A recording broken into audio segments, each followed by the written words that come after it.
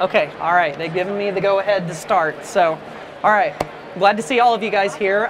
If you don't have a copy of my book, Ditch That Textbook yet, we do have free copies for anybody that comes into the presentation, so feel free. It'll be real short. I bet we'll probably be 15 minutes and then we'll be done. So I'm Matt Miller. I am the author of this book, teacher for 11 years, high school Spanish, and I also write at the Ditch That Textbook blog, write about technology and creative teaching and innovation and stuff like that. So, and so we're going to talk about Google Drawings.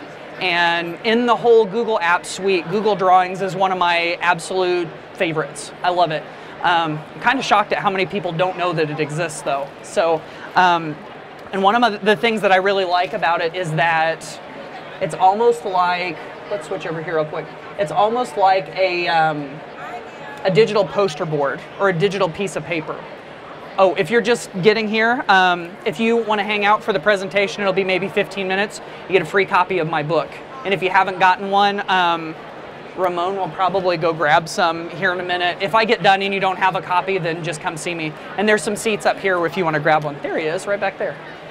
All right. Anyway, so it's kind of like a digital piece of paper or a digital poster board or something. And what's cool about it is, this is actually Google Drawing here. It's real basic. And so you've got lines that you can add. You've got shapes, all these different shapes that you can add.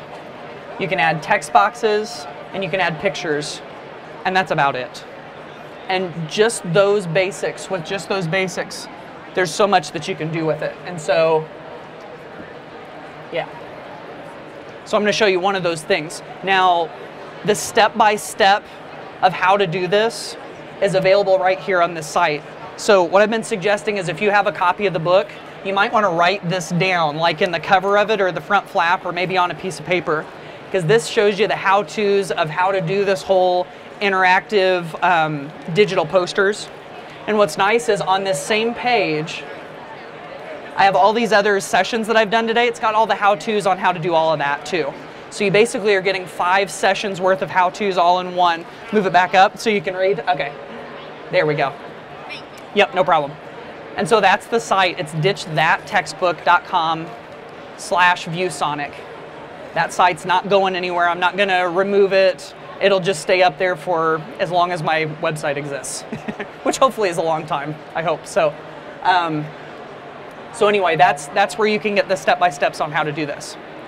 Anyway, so I'm going to go ahead. Are we all ready to scroll down? Okay. So I'm going to scroll down to that part and you can see what those resources look like. I just did a session on Google Classroom. If you're interested in some Google Classroom stuff, right after we're done here, I'm going to do a repeat of that.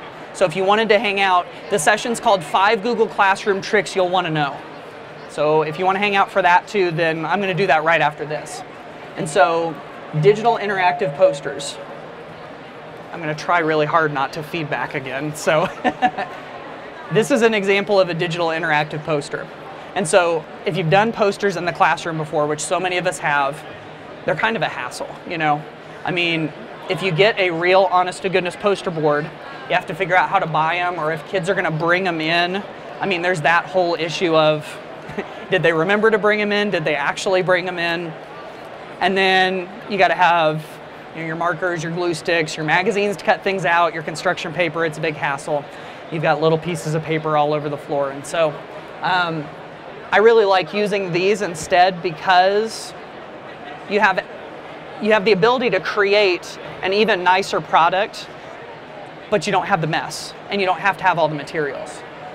And so as far as this goes, you just create a new Google Drawing. Let me show you where to find Google Drawings if you're not familiar with it.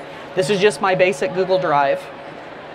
So you click on New, and you've got Docs and Sheets and Slides. If you go to More, that's where you find Google Drawings. And so I just click on it there, and it opens up a brand new Google Drawing. It's almost kind of like a single page slide. So kind of like a PowerPoint slide or a Google slide presentation. It's like just one page. That's kind of what it acts like. And so, let's see. Here it is. Okay, so here's kind of a ready-made one. And let me show you some of the elements of this that you can make really easily. And so with this one, it's got a kind of a big, catchy title, right? If you want to do that, obviously all that takes is just a text box. And so if we were doing it about my book or blog, obviously change this to be much bigger.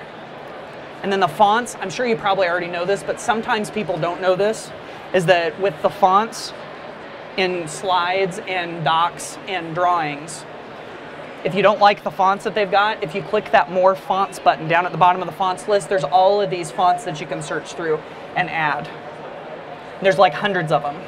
So one of my favorite ones is the Luckiest Guy font. I just like that one. So, so I can use that. And then there's another really neat trick that sometimes people don't know as far as making titles, and that is to add word art instead. Remember word art from way back in, you know, the old Microsoft Word, and that was like the cool thing to do with when I was a kid anyway. All right, so there that is, and now I can resize it. And so that makes it kind of narrow. That keeps you from having to change the size of the font and everything. But then what's cool is that you can use all of these right here to change the, you know, like the fill color of it. I can make the line around the outside thicker. See how that became thicker? And then I can even change the color of the line, make it like a gray color instead. And then I can change it to that Luckiest Guy font because I just love it. So see, that kind of looks neat. That looks a little bit better than what we had before. And so you got that. So we'll stick that up here at the top. Now if we switch back over here, we see that we've got pictures. And with our regular old posters, if you wanted pictures, I mean, you could print them off of the internet and like glue them onto your poster, cut them out of magazines, that kind of thing. What's nice is that all of these Google apps, slides and drawings and docs and all of that, you have all of these options for putting in pictures. Here's one that sometimes people don't realize. First, let me ask you a question. Whenever kids need to find a picture, where do they always seem to go if they need to find a picture online? Google, exactly. Specifically what part of Google? Images, right? And what's the problem with images is that if you find a picture on Google Images that you want to use, sometimes copyright, exactly. You don't have the rights to use it, right? Okay, check this out. Using search, I saw that at first and I thought, oh, that's just another Google image search. Now, why would I want to use that? But if you read the fine print, it says results shown are labeled for commercial reuse with modification. You have copyright that says all rights reserved, I'm the one who took this picture, you can ask me for permission. This is Creative Commons. It's a whole different license that basically says, I'm the author of this, but I'll let you use it under these conditions.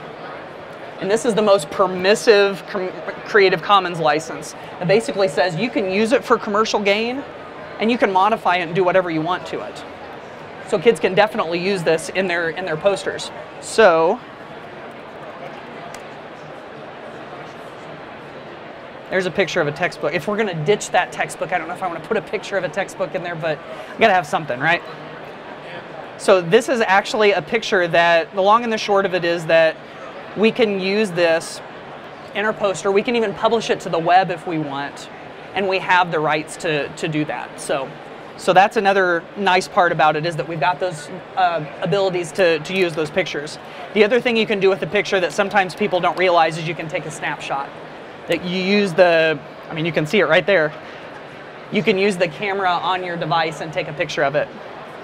Now what's fun with that sometimes is to use that picture, but then add a speech bubble to it, or add something over the top of it.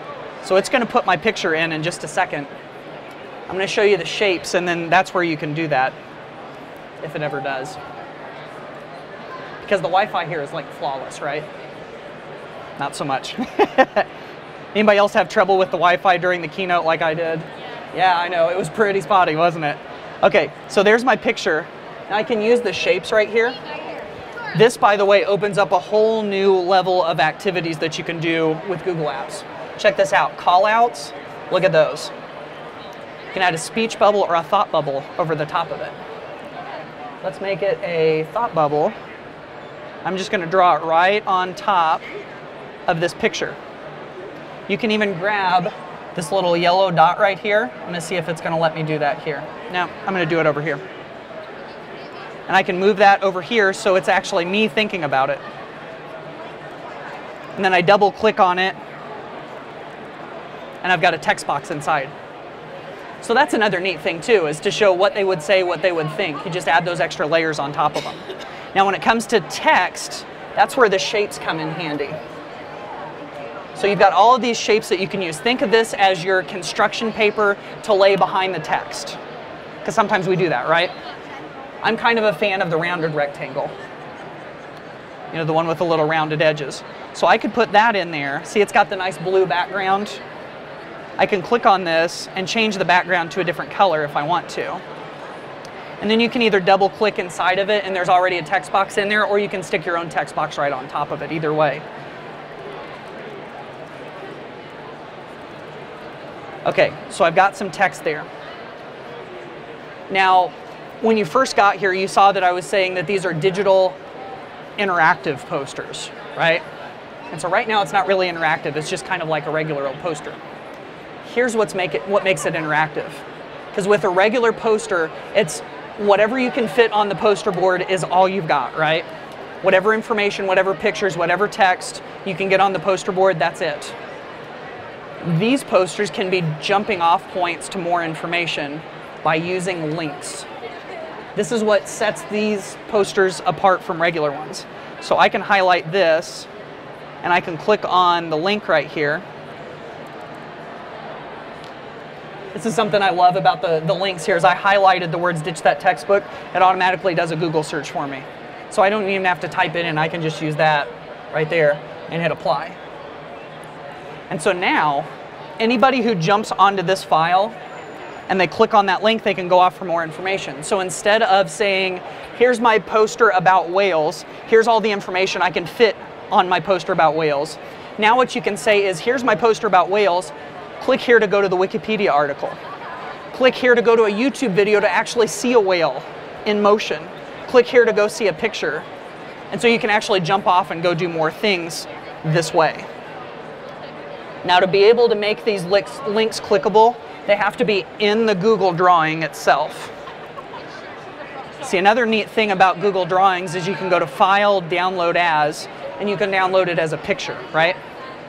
So if I click on that, it's going to save this as a picture file. I could stick it on my class website, I could put it in a Google document or whatever. The only problem with that is that the links aren't clickable that way. So if you provide somebody a link, a way to get into this file, then it's truly interactive and you can click on it. So anyway, the uses of this, I mean, it can just kind of branch out on and on and on beyond that. Let me pull up my